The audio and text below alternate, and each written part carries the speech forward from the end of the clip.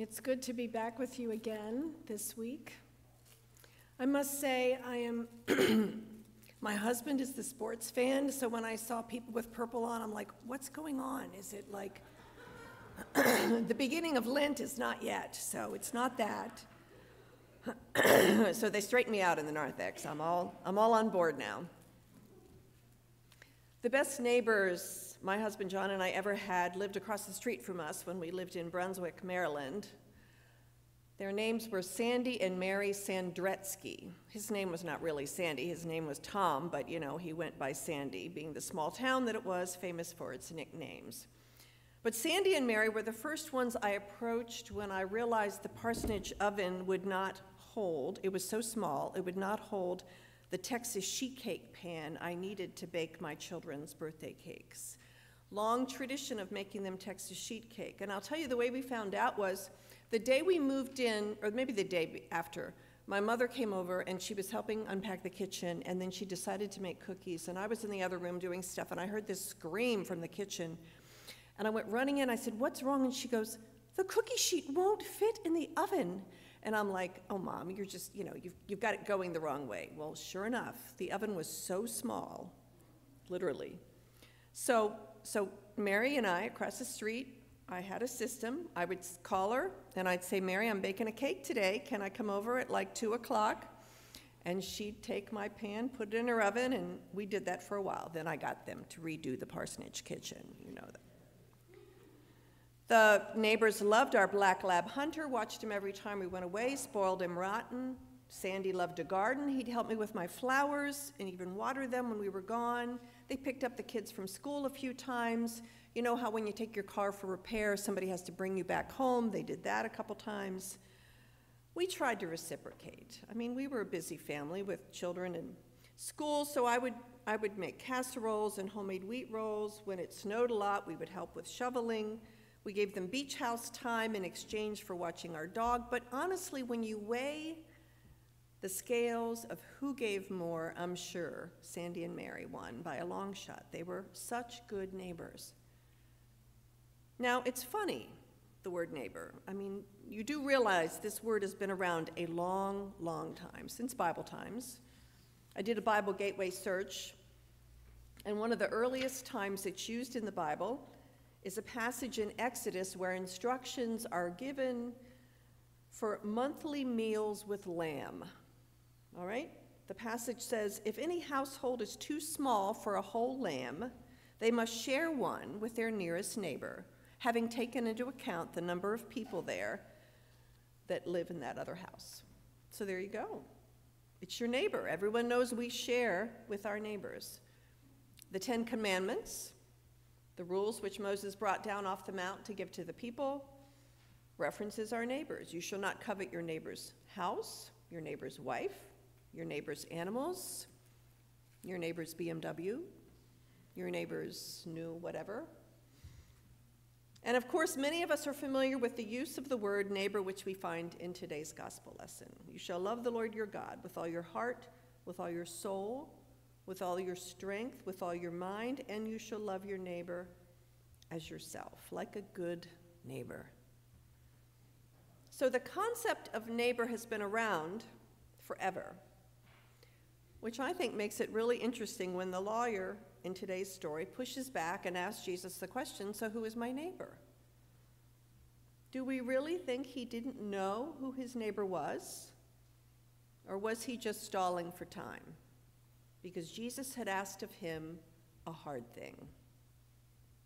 So the scripture goes, a lawyer stood up to test Jesus, saying, "What do I have to do to inherit eternal life?" Jesus says, "What does it say in the law? What do you read there?" The lawyer answers with the verse we just talked about, "You shall love the Lord your God and your neighbor as yourself." And Jesus responds, "You have given the right answer. Now do this, and you will live." In other words, Jesus says, don't just tell me what you know the law is. I want you to actually do it, to model the law and the love for God and neighbor, and then you'll inherit eternal life. That's what that means. And that's when the lawyer says, "Who is my neighbor?" Do we really think he didn't know? who his neighbor was, or was he just stalling for time? Because Jesus had asked him to love his neighbor. Now, you can imagine in 30 years of ministry, I have preached on the Good Samaritan many, many times. And chances are, if you've been coming to church or in any kind of Bible study, you're fairly familiar with this story. It's a good old story. I mean, we actually use the phrase Good Samaritan out in the real world. People know what it means. But this is where it comes from, folks. This lesson in the Gospel of Luke, in the Gospels, in the Bible. And in all my years of preaching, I had never really unpacked this prelude to the story of the Good Samaritan. This question from the lawyer and Jesus' response, which is all about our neighbor. The lawyer claims to not know who his neighbor is, and so Jesus spells it out with the story of the Good Samaritan.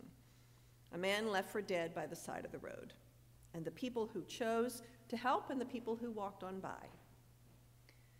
So this morning, I want us to look at the things that made this story so shocking in its time, so surprising when Jesus first told this story, all the while remembering that this started with a call from Jesus to love our neighbors.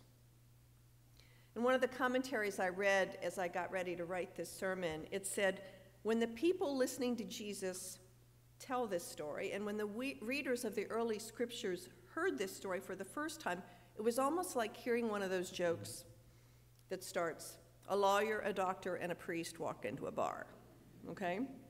They're kind of, as he starts to tell the story, they think they know what he's going to say. You get ready for a certain outcome. Only the people listening thought that he was going to say a priest, a Levite, and an Israelite were walking down the road. They happened to come upon a man by the side of the road who was badly beaten. But no, that's not what Jesus says. That's not how the story goes. The people listening to this story are expecting Jesus to say an Israelite was the man who helped the man by the side of the road. But no, Jesus says a priest, a Levite, and a Samaritan? This is shocking to the listeners. You've got to be wrong, they're thinking. Samaritans are good for nothing, that's what they're thinking. Jesus, you've got the story wrong.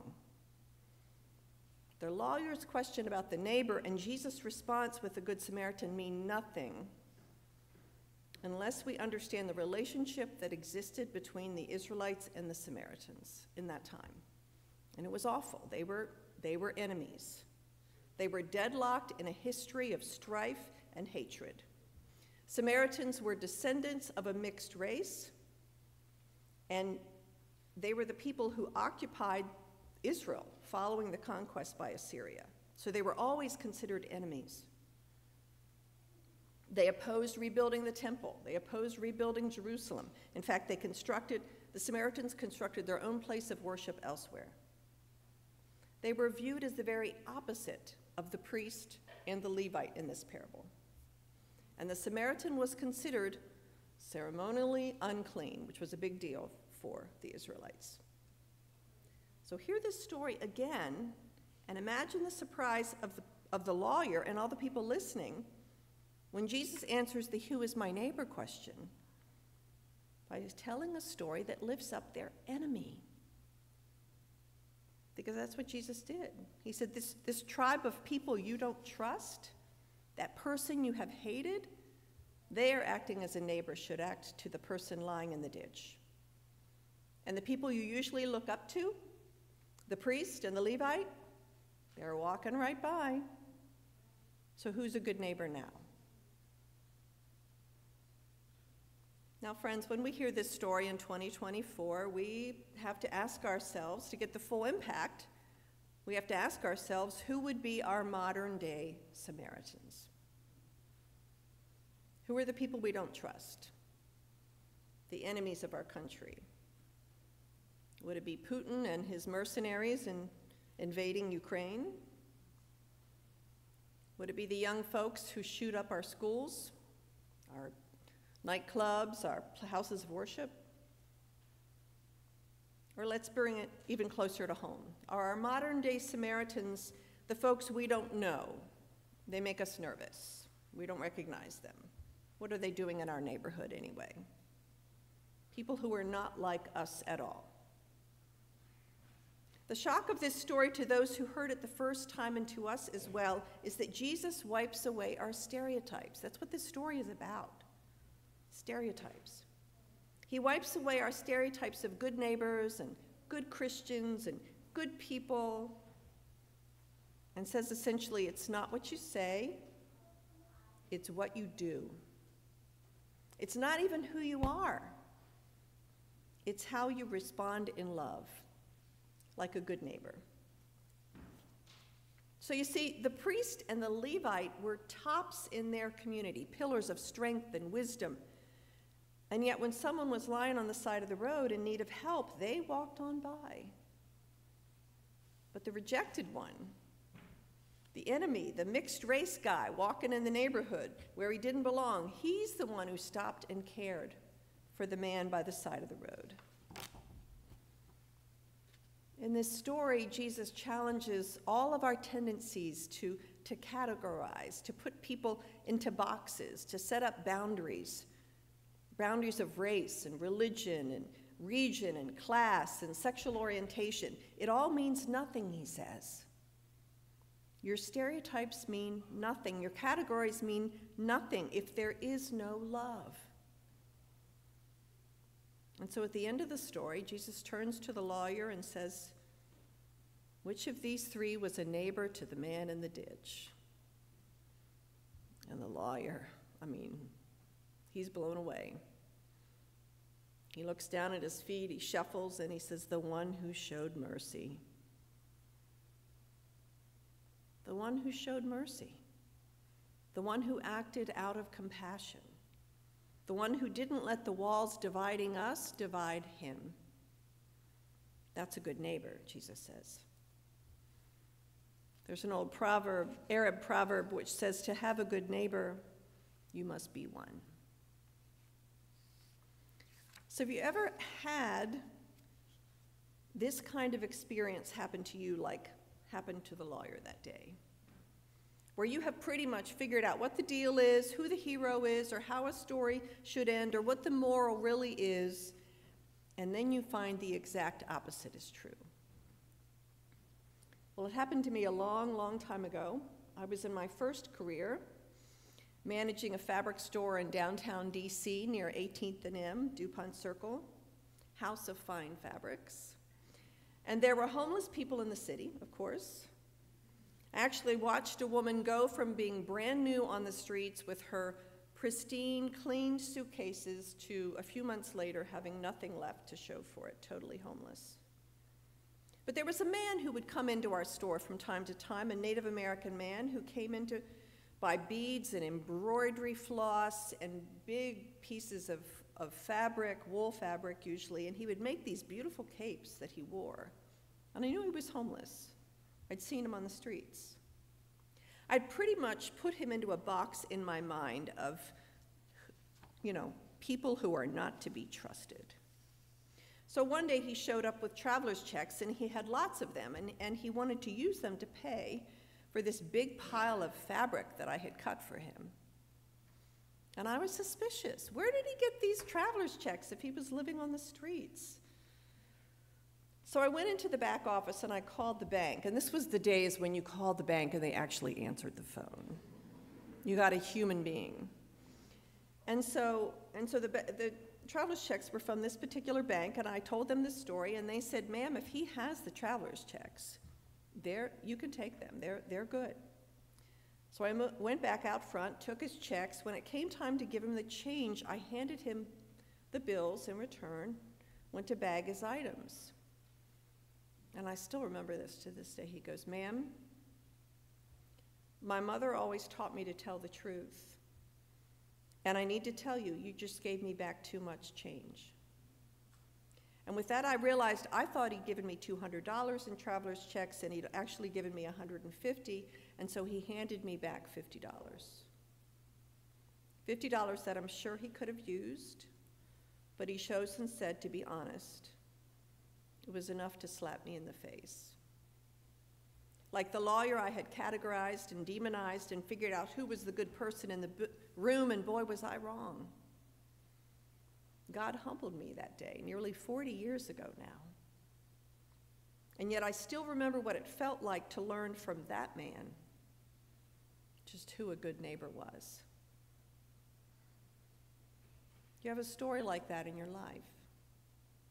A time when you went looking for something or you needed help, and the answer came in a most blessed and unusual way, almost as if God was teaching you a lesson about how to be a good neighbor. I bet we do have stories like that. The truth is, friends, as long as the Bible has been around, God has been asking us and showing us how to be neighbors, how to love others, how to respond with God's love even in those situations when we would rather not, how to set aside our stereotypes and categories for people and simply accept and welcome and love them like the children of God they are. And even though it sounds like the simplest of things to do, you and I know it's not. It's not always easy to love our neighbors. Please don't tell me it's that guy next door with the loud cars and the crazy music. Please don't tell me it's the person in the office next to mine with the bigoted stories and the funny looks she gives me. Please don't tell me, God, that my neighbor is the person who makes my life really hard. And then Jesus tells the story of the Good Samaritan and says, go and do likewise. Build bridges instead of boundaries, he says. Make peace instead of fighting. Bake a pie and make a friend, he says. Let go of the stereotypes we carry around and instead share the love of God like a good neighbor. Thanks be to God. Amen.